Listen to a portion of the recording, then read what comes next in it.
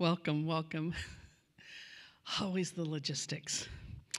We're so glad to see you here, and those of you online, we welcome you this morning. I have a few announcements to share and then a call to worship. And I've been told I'm going to be interrupted at some point, but a couple of things that are happening. This coming week, we have the Youth in Action. Our teens are going to be working from here at Jewel Lake with the chapel teens, and they are going to be serving at New Hope Compassionate Ministries for the Thanksgiving.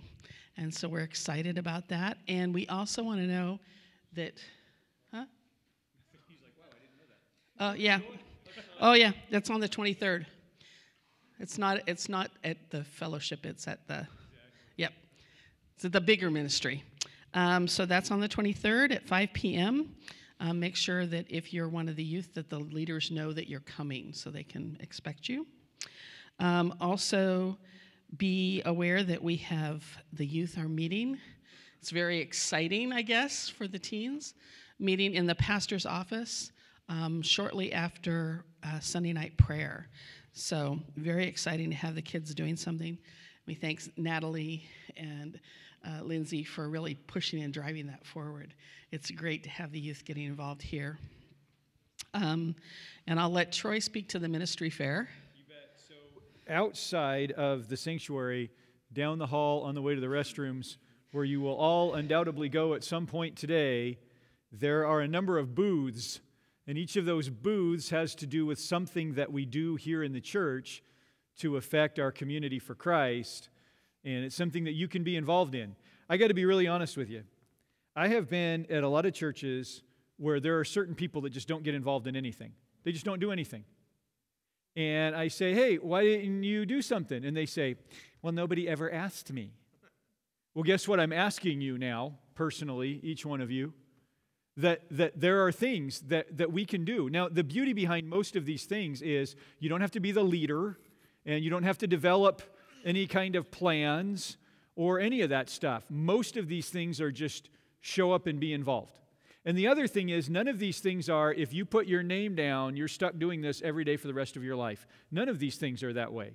They're all fairly limited involvement. You can do one of these activities for a day or a week or a month or for a season or an hour every now and then or whatever works for you. Many of them have to do with things that are regular recurring. One of them is building and grounds. Maybe you want to be involved in pushing the lawnmower every now and then in the summertime. Great, sign up. It doesn't mean you're the only guy doing it.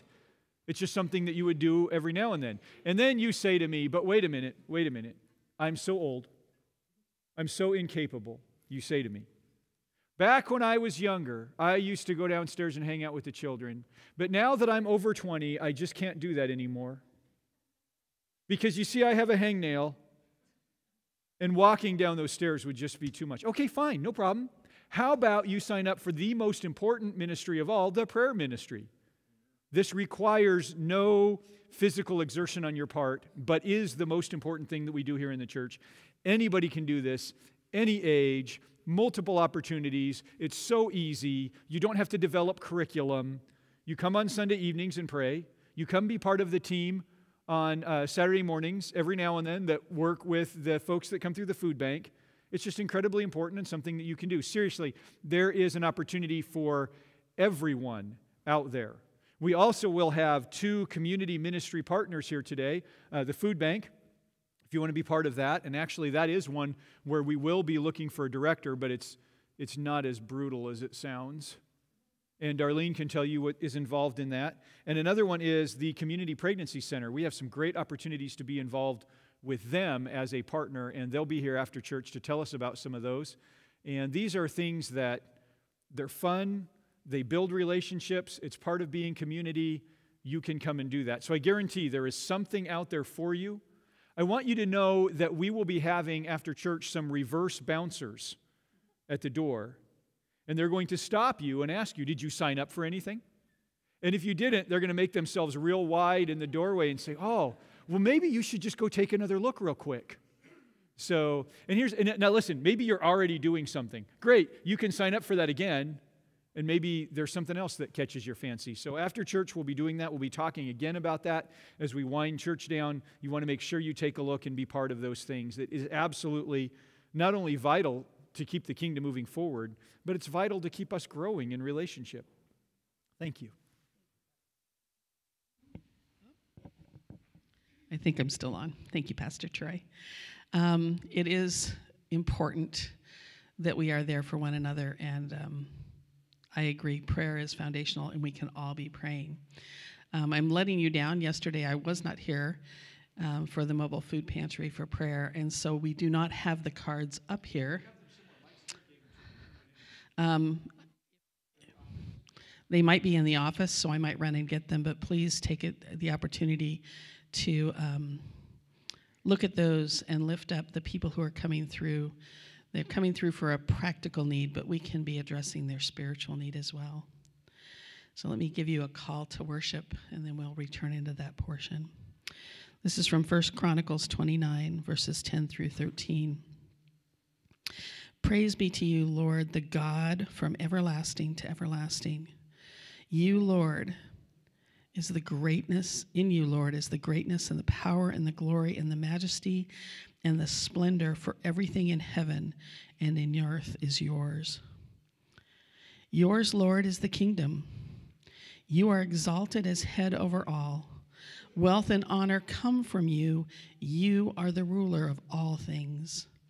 In your hands are strength and power to exalt and to give strength to all. Now, our God, we give thanks and praise to your glorious name. Amen.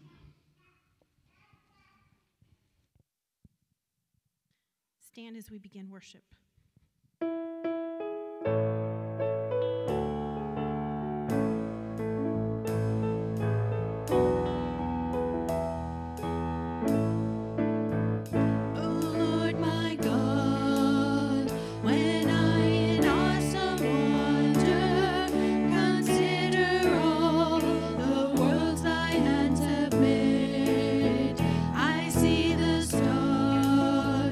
I hear the rolling thunder.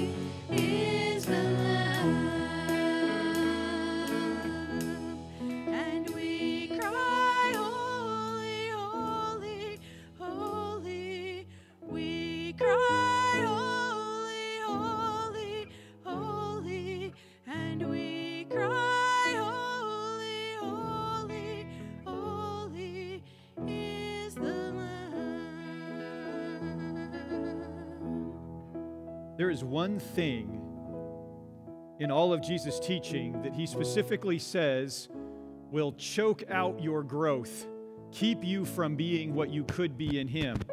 And he says it's the worries of this life and the deceitfulness of wealth. And I thought, man, this week was a week where we worried about life a lot. I mean, the people that I have spoken to in this body have been so distracted this week. A lot of it has been stuff totally out of our control. A number of the folks here were ill, and that'll get you worrying about life. You know, a number of the folks here had things come up with their job situations or living situations that were distracting. And we come on Sunday morning, it's time to focus. It's time to just set those things aside and say, you know, I was distracted this week by the things of the world, but I know that the world will pass away. That all that's really going to matter at one point is that I can sit face to face with Christ. So I invite you this morning to make this part of the service the most important part for you. It will be for me, the part where we can get face to face with Him. Don't simply be a spectator or use this time to zone out or maybe check your Facebook. Now, as we go to prayer, it's time to focus on Christ and say, this is what I've come for, is to be in your presence. So let's take the time. Find a position of prayer. Come to the altar if you like. Kneel right where you are. Sit or stand. Let's just take a moment and engage with Him. And we cry, holy, holy, holy. We cry, holy, holy, holy. And we cry, holy, holy, holy is the Lamb.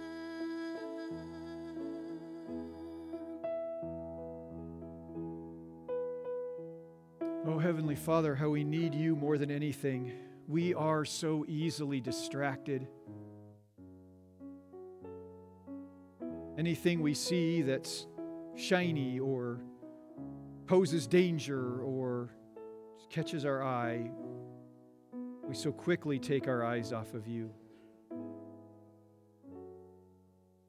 So we come this morning asking, Father, that you would draw us into your arms, that you would draw us into your presence, that you would pour out your Spirit on us, that we would be able to worship, that we would be free to let you know that you are worth more to us than all of these things that distract. You are our God and King, and whether you choose to leave us on this earth for another 100 years or take us home today, we just want to be in your presence, sitting face to face with you in this life or in the next. So we come this morning to unload these things, to set them aside.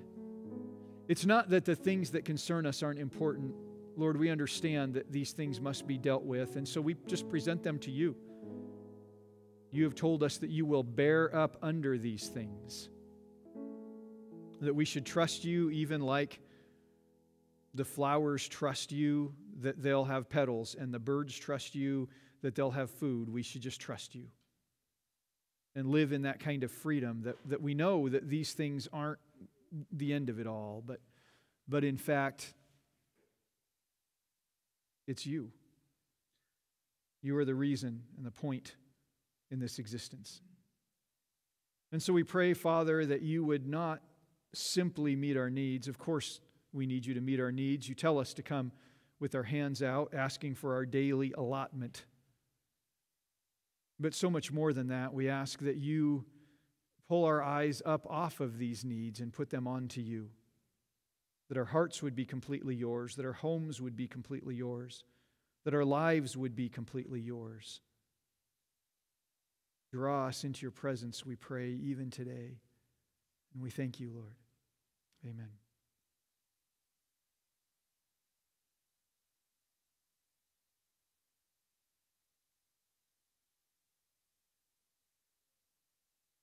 There are a great many requests up here. the people of the community are becoming more open and honest with us in their requests. We're seeing it's moving beyond just, would you pray for my son who has a test in school this week, to some deeper needs. There's one particular person who stated that his or her spouse is an alcoholic, and that this is kind of not something they talk about. But would we be praying? Yeah, we can be praying. Many needs like that are represented each week, and you can certainly be involved in praying for these folks. They are trusting us to do so. So apparently, I don't have an engineering degree. There we go.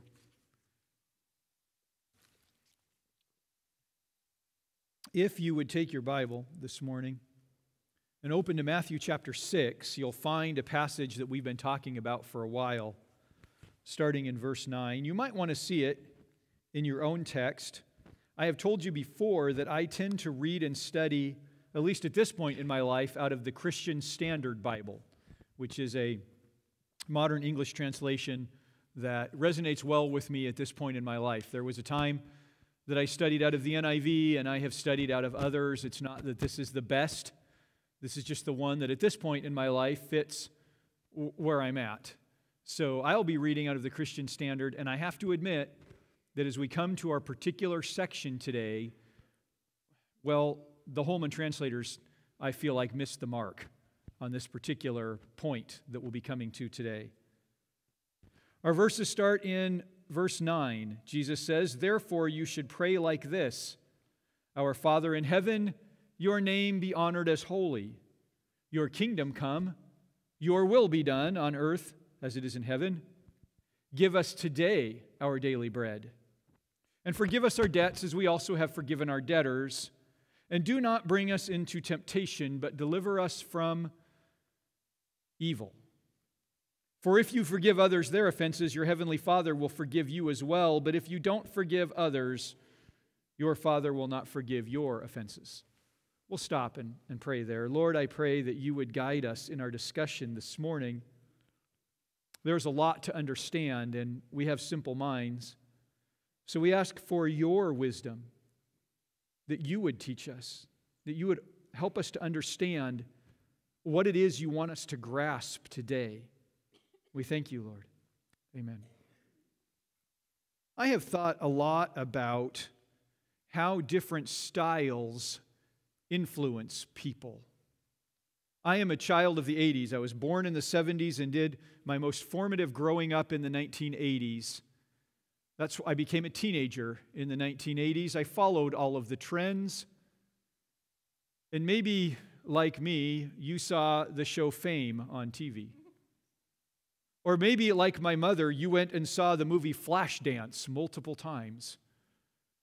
And so maybe you, unlike me, had leg warmers. What is the deal with leg warmers? They are stupid looking. Can we just all admit that this is the dumbest fashion thing? Besides, have you ever been walking along and just thought, oh, my calves are cold. The rest of me's fine, but oh, my calves are cold. But see, the people on Flashdance wore leg warmers, and the people on Fame wore leg warmers, and so all the ladies had to look like them. Maybe you remember Farrah Fawcett hair. You remember Farrah Fawcett hair? I notice that's making a little bit of a comeback. It's not a horrible hairstyle. The problem with Farrah Fawcett hair is that every lady had to have Farrah Fawcett hair. I even happen to know, I am not allowed to talk about my family anymore in sermons, I was told, but I know of one beautiful young lady who, when she was a freshman in high school, had Farrah Fawcett hair, and I just want you to know she looked hot. But anyway, I did not have Farrah Fawcett hair, but I did have a members-only jacket. Yes, I did. It was pearl white, and I thought I was so cool with my members-only jacket. Yes, I did. Maybe you had the checkered shirt or the primary colors. I mean, that's some valuable and important stuff there. I'll tell you a little secret. When all of my stuff shows up, I'll show you a members-only jacket that I still have. Yes, those things are important.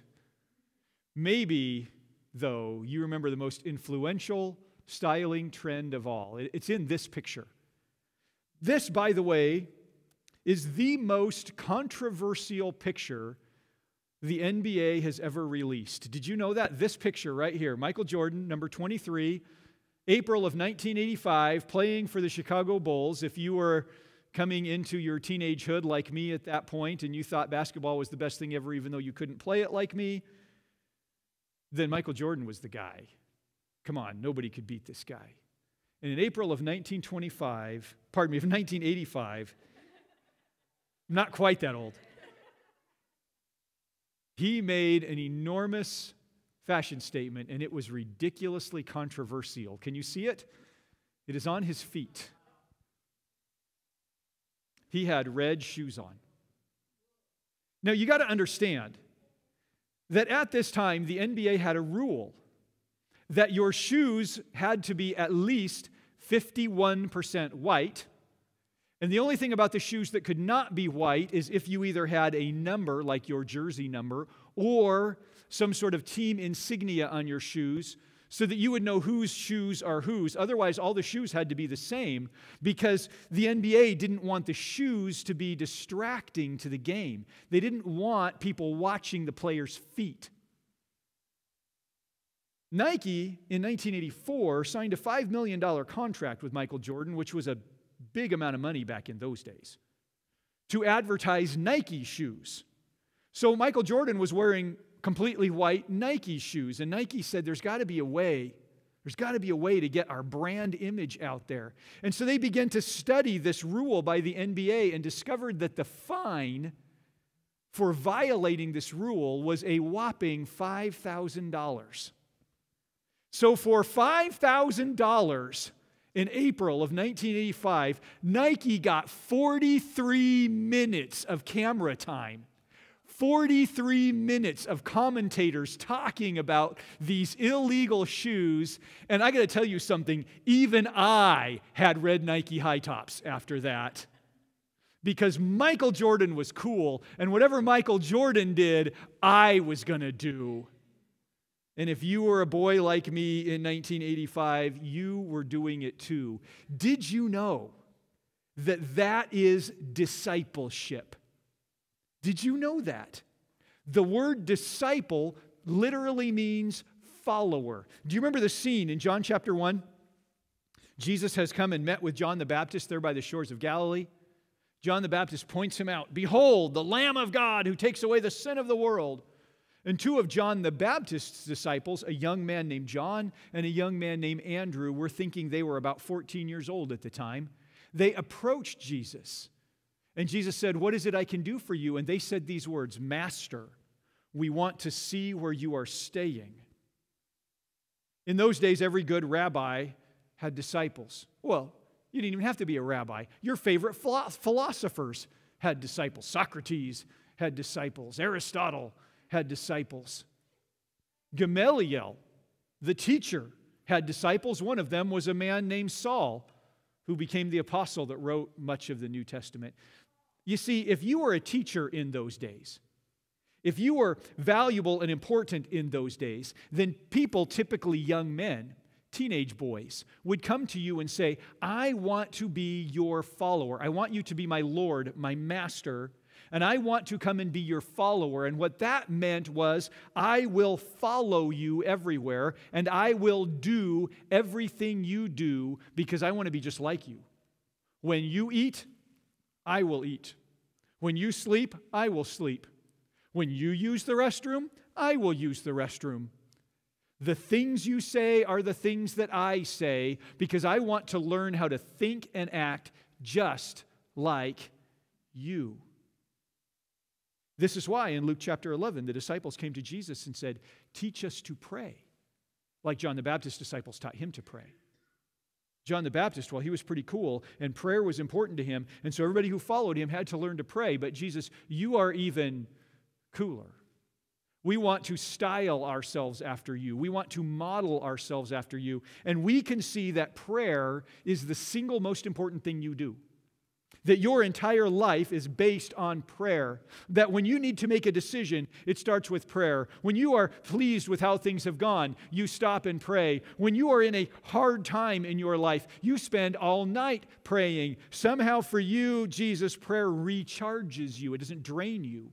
It recharges you, and we want to learn to pray like that. So will you show us how you pray so that we can emulate it? And he said, yes, I will. He said, when you pray, use this particular outline. It's a good place to start. Learn to pray like this. There's much to be learned from it. He said, first of all, you call him Father, our Father. Now, you got to understand, not just anybody could call God Father. No, you had to be an adopted child, redeemed by him, our Father. It's a statement of tremendous grace and mercy. It's a statement of real humility. I can't come to you on my own, Lord. I can only come because you've adopted me in. Our Father in heaven, because you are the mighty God, high above anything and anyone else. You are mighty God, able to do all things, and yet you are my Father. And so I say that I want your name honored as holy. When people see me and they hear my name, Christian, and realize that I have taken your name because I am your adopted child, I want them to say, hey, that God that you serve must be particularly special. I want them to see that you are holy. When you pray, Jesus said, you pray to God, your kingdom come. You tell your Father God that you will no longer be king over your own life. You're stepping away from that. You want to serve in his kingdom. And you say, your will be done. You tell him, if there is anything you want from me, anything that will advance your agenda, your kingdom, well, then I am telling you right now, Father, that I will do it. Your will be done on earth just as it is in heaven. In heaven, you said, let there be light, and light just flat was. When you say to me in my life, I need you to go and do this, then, well, it just will happen. Your kingdom come, your will be done on earth just as it is in heaven. Give us today, Father, our daily bread. There are basic needs that we have. We are humans, and so we're needy. And we're not going to go looking for somebody else to satisfy our needs. We're going straight to you. Every day, hands out, together, corporately, all of the needs we have together, being honest with one another about what we need. We're coming to you together with our hands out, trusting that you will give. And, well, we know that we miss the mark. We know that we don't always get it right. And we know that when we use our lives that you have made, that you have given, that you have supplied for something other than your kingdom and your will, that we are, in a sense, stealing from you. We are then indebted to you. And so we say, forgive us our debts. This doesn't mean make them just go away. This means we're asking you to pay them off for us. You pay off our debts. And as a matter of fact, there are people who have mistreated us. There are people who have stolen from us. They have stolen our energy, our time, our goods, our resources, our purity, our thought life. They have stolen from us. So we're going to ask you to pay it off for them too. Forgive us our debts, as we also have forgiven our debtors, like we talked about last week. And then one more thing. We ask that you don't bring us into temptation, but you deliver us from evil. I want you to know that of all of these clauses, this is the one that required the most struggle on my part. The most studying and thinking and praying and pacing, because you might have noticed I pace a little. This is the one that really got me. What in the world is he talking about? Now, I've been talking to the teenagers in youth group. We've been talking about Bible study methods, and one of the things we've talked about is that if you're stumbling over something like this, take a look at the original words. Words matter. Take a look at the original words. And this was originally recorded in Greek, and so I started looking at it in Greek, and there where it says, and do not bring us into, that's exactly what it means. Don't lead us there. We don't want to go there. We don't want you to lead us into a place or situation. So that's really simple. But that next word, temptation, well, that one's a little bit more loaded. It is the Greek word perasmos. It's the Greek word. It's not going to be a test. The Greek word perasmos. And it has a few definitions, and they all kind of revolve around the same concept. Here it's used in an ethical sense, and it means a trial or a testing or a temptation or a tribulation. Incidentally, it can mean the same thing physically. A physical trial, a physical testing, a physical temptation, a physical tribulation. It all kind of has that same meaning. It's just applied ethically here. And I took quite a bit of time to try to figure out what this is about. And one of the places where this word is used is Hebrews chapter 3, and it's referring to an Old Testament story when the Israelites are coming out of Egypt. The Israelites have come out of Egypt. They've been wandering around for a little while. They're wandering through the Sinai Peninsula on their way to Mount Sinai, where they will receive the 10 Commandments from God. On the way, they come to a point where they have gone about 3 days without finding fresh water. And so the people are thirsty. There's a couple million of them out there. They're thirsty. The animals, they've got all their flocks and herds with them. They're thirsty. And so the people test God. They tempt God. It's that same word, parasmos. They come to God and they say, are you really with us or not? Is God really with us or not? And Moses doesn't know, so he goes to God. Are you really with these people or not? I'm putting you to the test, God. Are you going to do something for these people or not? And God says, go out to the rock at Horeb with your staff, and I will split the rock, and water will come out, and you'll see that I have passed the test. Or perhaps you'll see that I've overcome the temptation to just wipe you out. Or perhaps you'll see that with you I've overcome the trial of no water. Do you understand the term? Parasmos, it's a test, a trial, a tribulation, trouble, a struggle. This is different than where Jesus says in John, in this world you will have trouble. That's the word thlipsis, and that has to do with a pressing or a persecution. This is trials and tribulations of life, the testing that we go through. This is the word that Jesus uses in Mark 14 when he tells the guys that are waiting for him in the garden, Peter, James, and John. He says, pray that you will stay awake, so that you won't fall into parasmos. This is in Luke chapter 8. I mentioned the parable of the sower this morning. This is in Luke chapter 8, where he talks about the sower going out and casting seed, and some of that seed falls into the rocks, and there it finds good moisture, and so it sprouts right away, but it has no root. So when the parasmos comes, the struggle, the trouble, the sunlight in this case, comes out, well, they just wither. There's no root. This is the same word that Jesus uses when he mentions that he himself has struggled in his life. And he tells all of his guys, you have been with me throughout my struggles, my troubles, my trials, my temptations, my parasmos. Jesus himself dealt with this.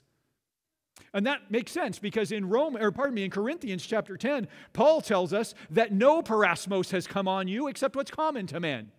This is something that happens all the time. You should just be expecting it. It's common. And know that whenever you face parasmos, God will give you a way out. This is what he tells them in Galatians chapter 4. When I came to you, he tells them, I was in a time of great parasmos, but it didn't wear you down. Paul warns Timothy about parasmos continuously, about how he needs to try to avoid these times in his life because they're coming. And he tells him specifically in 1 Timothy 6, don't strive after the things of the world.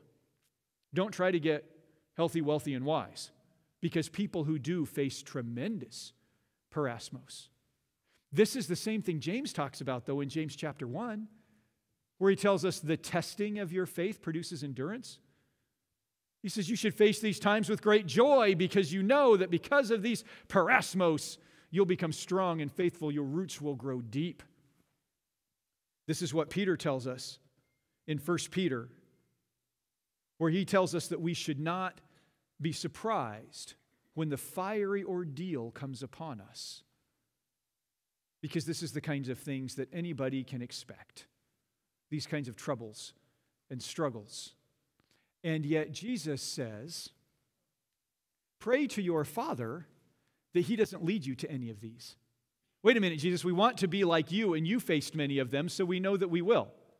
Wait a minute, Jesus, Paul tells us we shouldn't be surprised because it happens to everybody. James even tells us we should face it with joy. Peter even tells us that we should joy in our salvation in these times. What in the world are you talking about? And I thought as I studied this, maybe the key was the part about leading us. Because if you read again through the story of the Israelites wandering in the desert, and you get out of Exodus 17, where we read about when they put God to the test, you find out that He led them right back to the same place in the book of Numbers.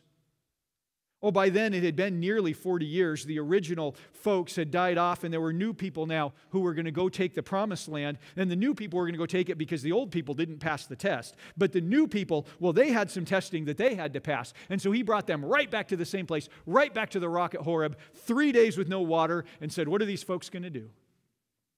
And they came to Him, and they said, Moses has led us here to kill us. Moses wants us to die of thirst. Moses, what are you going to do about this? And Moses stood up with his stick at the rock and said, must I bring water from the rock for you, you rebels? And he hit the rock. Well, the rock, in God's grace, still gushed open with water, but God said, you all have failed the test. You were supposed to be just trusting me, not in yourselves. That can't be it. Why would we ask God not to bring us into a time of testing, of trial, of tribulation? We're going to face them anyway. Wouldn't you rather God be the one to bring you there than this world, if we're going to face them anyway? And if they're going to make us stronger and allow us to rejoice in our salvation, shouldn't we want to be in those kinds of situations? But then in my own mind, I realized that the key to this question is the word but. That's the key. In Greek, it's the word Allah, A-L-L-A, but. And it means not this, but that. It means instead of this, I would rather that. Rather than bringing us into a time of testing and temptation, what we're asking you, Lord, is that you deliver us from evil. Now, hold on. If you're reading the CSB, you know that I misread that this morning. If you're looking in the NIV or the King James or any of those, you know that it says, deliver us from the evil one. But if you're looking in your King James, you can see that the and one are in italics. That means they're not there. Now, why they were added in, we can have a discussion about that later, but let's get back to what Jesus must have really been saying when He said, deliver us from evil. We don't want you to lead us into a time of testing and trial and temptation. Instead of leading us there, how about you just do this? How about you deliver us from evil? Okay, what's evil? Well, in Greek, it's the word poneros. And in an ethical sense, once again, it means wicked or evil or bad. Okay, that makes sense. This is a word that Jesus used a lot. He always used it the same way. And here are some examples in Matthew chapter 5. Matthew chapter 5, He says, let your yes be yes and your no be no. Anything else comes from evil. He says there are a lot of people that go around with big words to promote themselves, to make themselves look better, to sell you something. Oh, I got 14 paragraphs about the extended warranty you ought to buy. He said, don't be that way. He said, be simple, be direct, and use integrity in what you say. Be a person of integrity. Anything else comes from evil. In Matthew chapter 7, give me a second. In Matthew chapter 7, He talks about how you know that your Father God will give you what you ask for. He'll give you good gifts. If you ask for bread, He'll give you bread, not a stone. If you ask for an egg, He'll give you an egg, not a scorpion. Now, you would do this for your children, He says. You would do this for your children. You know how to give good gifts to your children, and you are evil, same word, poneros. There is evil in you. And yet you know how to give good gifts to your children. Don't you think that God will give good gifts to you, His children? And then again, in Matthew chapter 9, Jesus has just healed a paralytic. As He heals the paralytic, He says, son, your sins are forgiven. And the people standing around Him, the Pharisees, say, who is He to forgive sins? And He says, that's the evil in your heart. You're jealous of me. You think that you're better than me. It's a word that's used a lot in the New Testament. Luke chapter 3 has a really good example. Herod Antipas has been called out by John the Baptist for marrying his brother's wife. Now, this wasn't any kind of sexual connotation. The fact of the matter is his brother's wife was of higher rank politically than he, and if he married him, it would move him up the political channel. And John the Baptist called him out for this and other similar kinds of evil, that he was using others for his own gain. Romans chapter 12 talks about it in the exact same light. 1 John chapter 3 talks about Cain and Abel, which we talked about at length on Wednesday. And he said, why was Abel accepted but Cain rejected? Well, because Cain's actions were motivated by evil. Cain came to God and said that he was good enough on his own. Cain came to God and said that I can promote myself. You see, this idea of the evil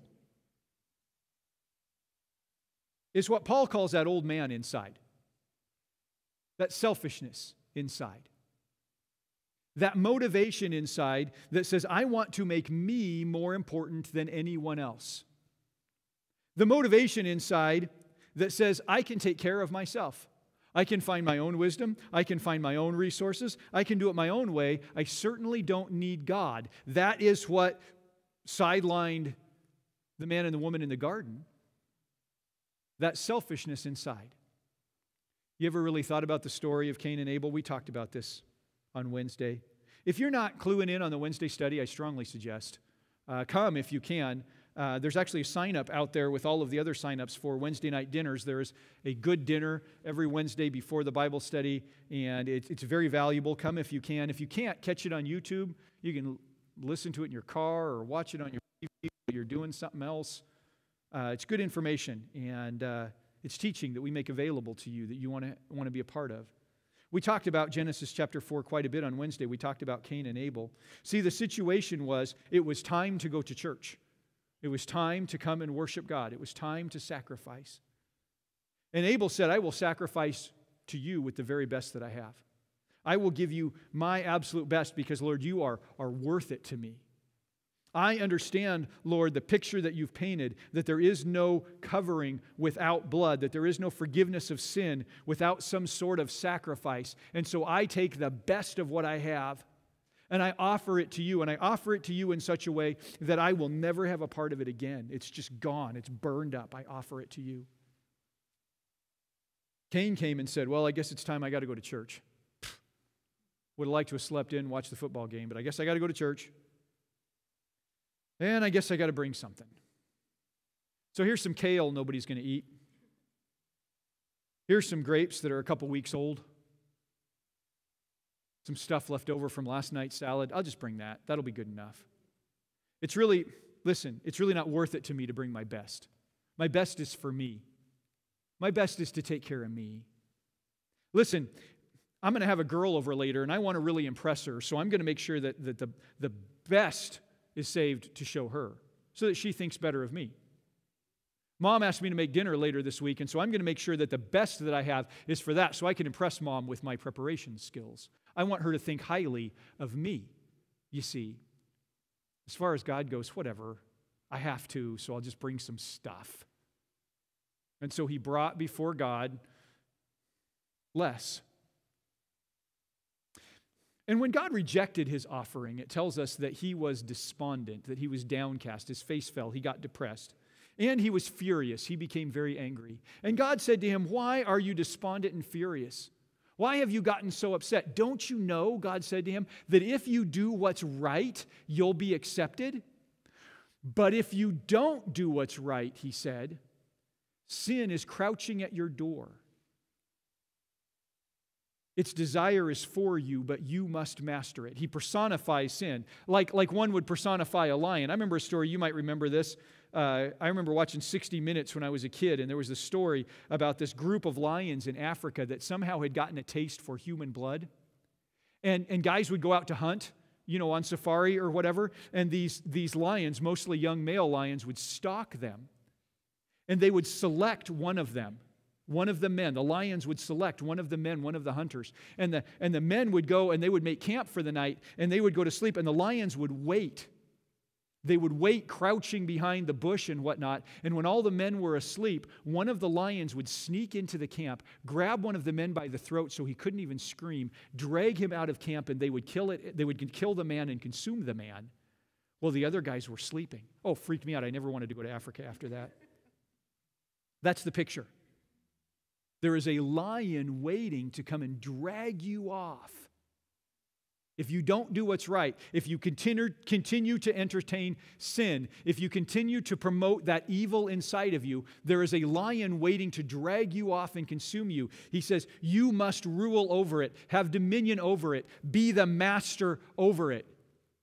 You know, this is actually something that we can all understand. This is something Paul talks about. Romans chapter 7, really long section, but you know the section. Paul says, we know that the law is spiritual, but I am of the flesh, sold as a slave under sin. For I don't understand what I'm doing, but I do not practice what I want to do. Instead, I do what I hate. Now, if I do what I don't want to do, I agree with the law that it's good. I mean, I know I'm being bad, so that means I know that there's good. So now I'm no longer the one doing it, but sin living in me. For I know that nothing good lives in me, that's in my flesh. For the desire to do what is good is with me, but there's no ability to do it. For I don't do the good that I want to do, but I practice the evil that I don't want to do. There's that word again. Now, if I do what I don't want to do, I'm no longer the one that does it, but it's sin living in me. It's not my fault. I can blame the evil. Paul says, so I discover this law. When I want to do what is good, evil is present with me. For in my inner self, I delight in God's law, but I see a different law in the parts of my body, waging war against the law of my mind and taking me prisoner to the law of sin in the parts of my body. Can you understand this? Paul is saying, I really do want to do good. I really do want to put God first in all things. I really do want to practice agape love, pouring myself out for my Lord God and for the people around me. I do really want to treat people in that way. I want to be a person of integrity. I want to be a person who pours out my life for my family and my friends and my community and my church. I want to be that kind of person. I really do. But I find that so often the things that I do are the opposite of that. So often the things that I do are motivated entirely out of selfishness, poneros, evil. What am I supposed to do about that? Well, that's what was going on with Cain, and God says you must master it. How am I going to master that? Because let's just be honest, that thing inside of us is often much stronger than us. Oh, well, the next verse tells us how. Thanks be to God through Christ Jesus our Lord. You let Him do it. Therefore, there's now no condemnation for those who are in Christ Jesus, because the law of the Spirit of life in Christ Jesus has set you free from the law of sin and death. There's this one point in here. Who will rescue me from the body of death? Many commentators feel that Paul is referring to a method of Roman execution that's particularly brutal. If someone had killed someone, and was found guilty of killing that person, and the Romans felt like the person ought to be executed for that, what they would do is take the person who had been killed and tie it to the live person, the dead body, face to face, toes to toes, nose to nose, fingers to fingers. That's pretty gross already. Then they would take that person with the corpse tied to them out into the desert and drop them off. And what would happen is the vultures and the other birds that eat carrion would come and start picking at the dead body, but also picking at the live person. And as that dead body began to rot, it would also rot the live flesh. And the person would be out there until they died that way. And if someone tried to rescue them, if someone come and tried to set them free from that, then they would face the exact same fate. That's pretty brutal.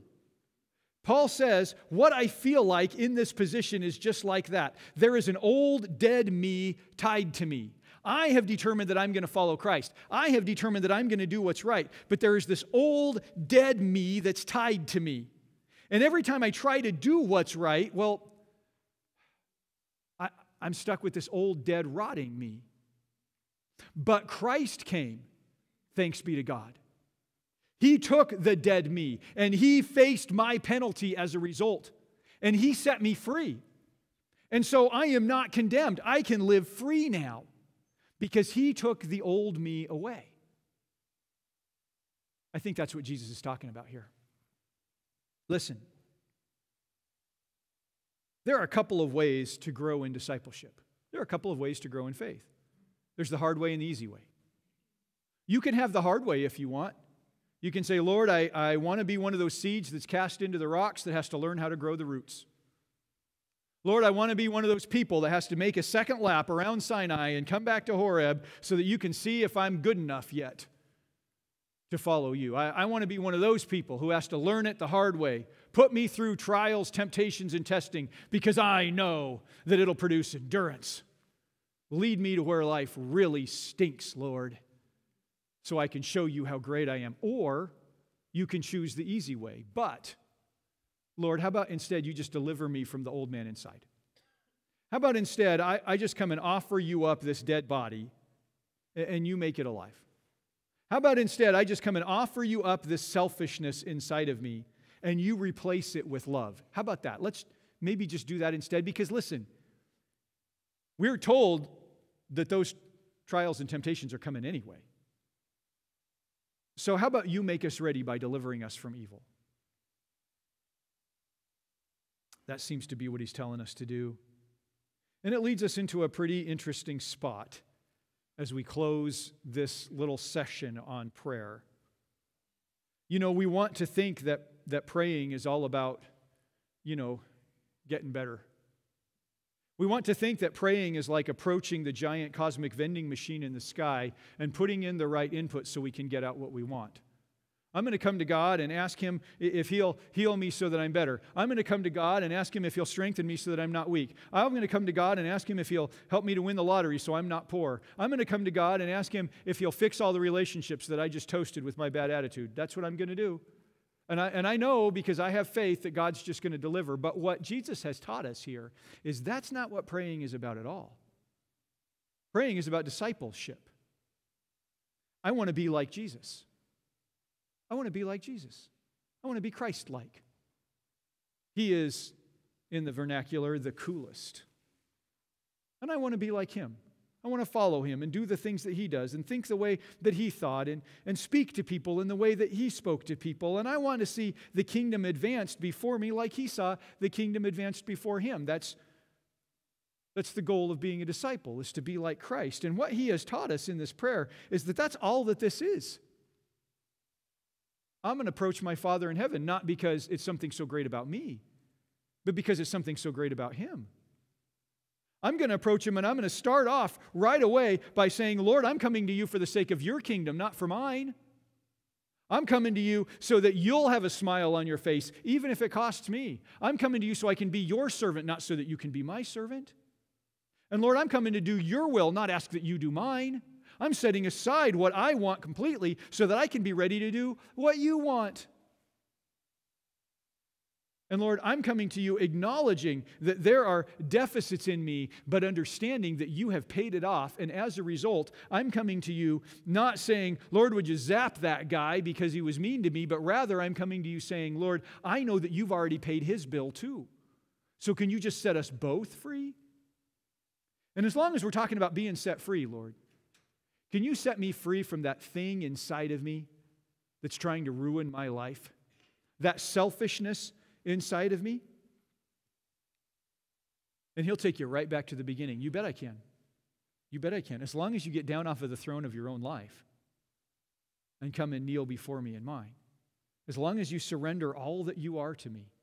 If you try to keep any one part of it, well, it's crouching at the door, trying to consume you.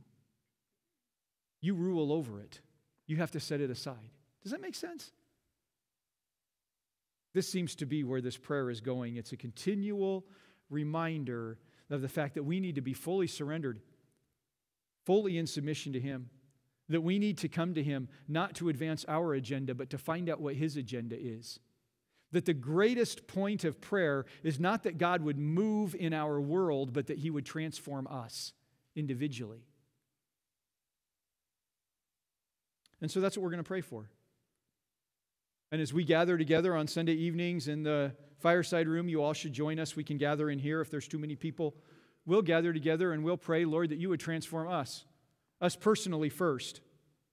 We'll gather together and say, Lord, would you transform my family?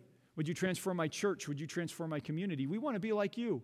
We want to be disciples. We want to be promoting your kingdom, not asking that you promote ours. That's what we're going to do. So let's start now. Let's pray. Lord, how we thank you that you have offered to make us new, to set us free, that we might be transformed. We thank you, Lord, that you have given us this opportunity to, instead of live a life of struggle and pain and difficulty as we try to find our own way in following you, that you have offered, O Lord, that you'll set us free. So, Lord, we come to you now and we ask that you would move in our hearts and in our lives, that we would be more like you. We want to be your disciples. We thank you, Lord. Amen. Would you stand with us as we close?